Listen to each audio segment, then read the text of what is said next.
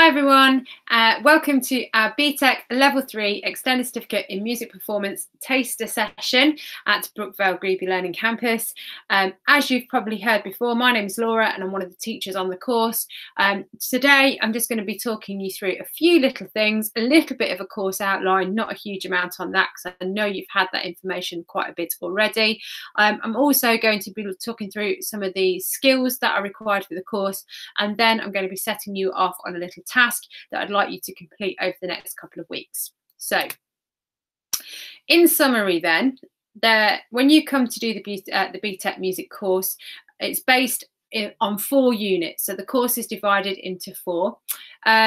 We'll do 2 units in year 12 and 2 units in year 13. So the units are professional practice within the music industry, a practical theory and harmony unit.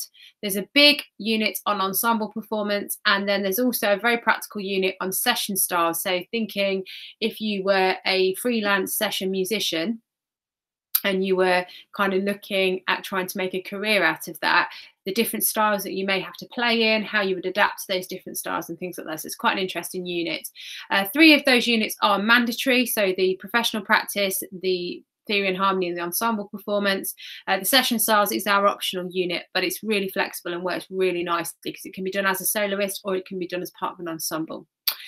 With all of those units, there's a high level of practical work involved, but there is also quite a high level of writing involved as well, quite a lot of extended writing, log writing, evaluation, video blogging, that kind of thing. So there is a sort of, if you like, a theoretical element, but it's not necessarily heavily theory-based, which the A level in music often is quite theory-based. So it's sort of slightly different, but it's more extended writing, I would say.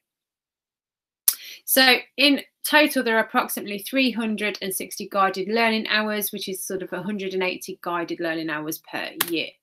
So what skills do you need to be successful? So to be successful in this course, you're going to need to develop the skills of the modern, well-rounded working musician. So dedication to your instrument and practicing. You've really got to be dedicated to wanting to practice and to get better.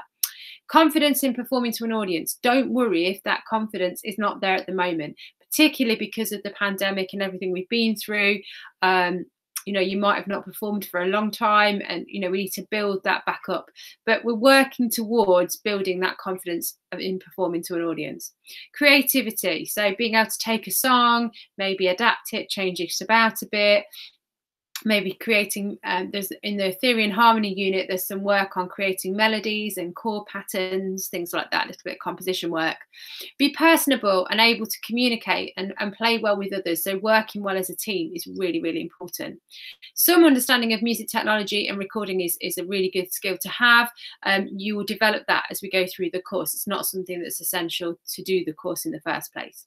Self-discipline, time management and organisation are probably the 3 biggest skills, other than, you know, being able to play your instrument, that you need to have to be successful. Organising your time, being able to dedicate the amount of time to written work tasks. So for example, we like to spend a lot of our lesson time doing the practical work.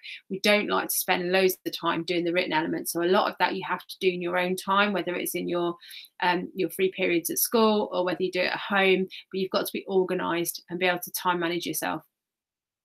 Ability to think as a musician, not just as an instrumentalist, so be able to talk about music, be able to think about the whole song and the musicianship and how to be successful in that.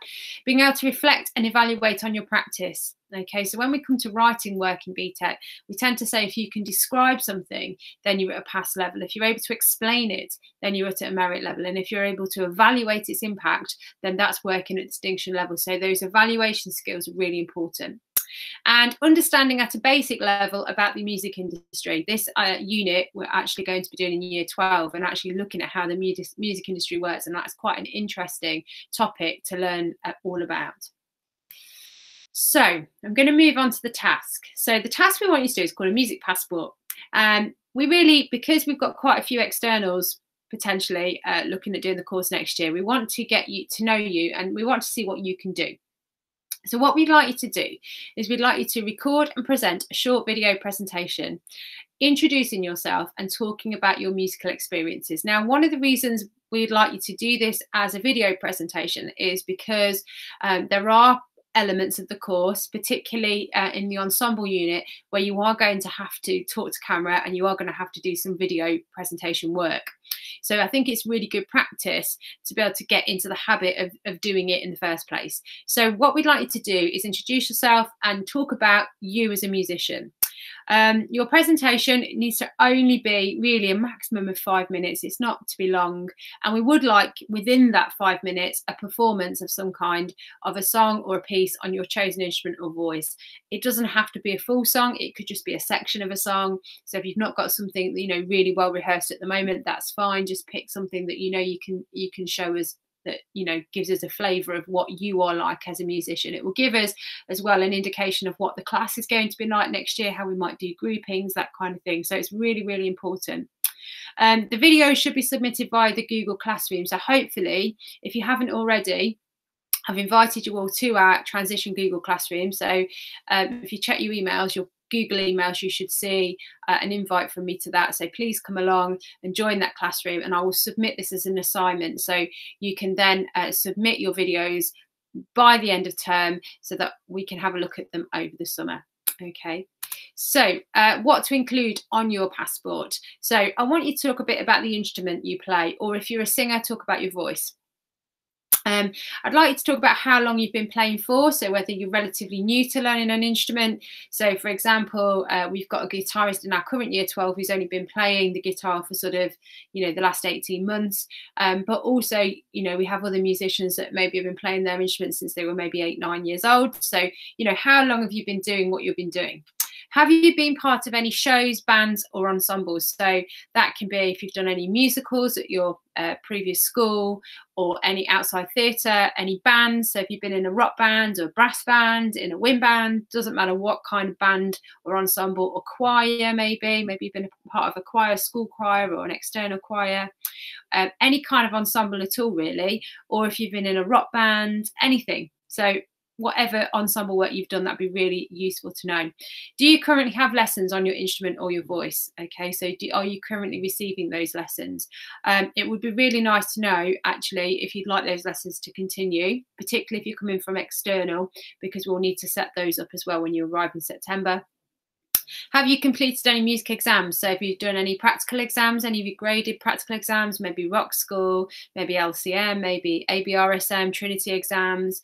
Have you done any theory exams? So you may have done your grade 5 theory, for example. That would be useful to know. Have you done GCSE music in your previous school? So particularly for those that have come externally, it'd be nice to know, whether you did GCSE music or not. And finally, what music do you enjoy? Not just maybe to listen to, maybe to play, what music really is your thing, is your style, is something that you enjoy. And it might be that it's really varied, or it might be that, you particularly like a particular genre, maybe you like rock music, for example. Again, it would just be nice to find out a little bit about your musical identity, if you like, so that we know how to move, a little bit more about you for when you arrive in September, and we know sort of where we're going to go with it as we go into the autumn term. In terms of tasks, obviously that's the main task to do before the end of term. After that, we are going to look at setting a few things over the summer. Mainly just sort of skills analysis stuff, really, just to look at your skills. So do keep your eye out over the classroom over the holidays. There might be a few little tasks to do over the summer. Nothing major, just short things ready for when we start in September. But we're really looking forward to seeing you. It's going to be really nice, actually, because you're going to be in a class with our current year 12s. So it's going to be quite a nice, reasonable sized class with lots of different musicians in there. And yeah, just going to enjoy having a year in school, and hopefully we can do lots of things like ensemble performance and sort of playing together and stuff. So yeah, really excited to meet you all. I hope you've enjoyed this little taster session, and yeah, see you soon.